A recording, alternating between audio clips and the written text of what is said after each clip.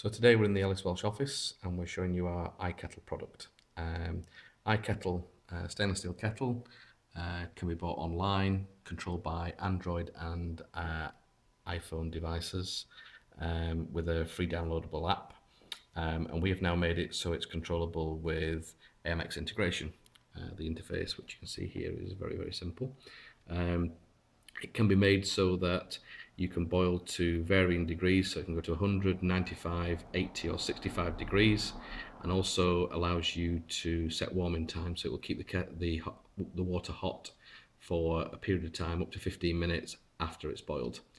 To actually just start it, it's very simple. We press the red button, which then turns green to tell us that the kettle has started to boil. And the blue light indicates it's 100 degrees. We pre-boiled this beforehand just to save time, and the red light tells us that it's going.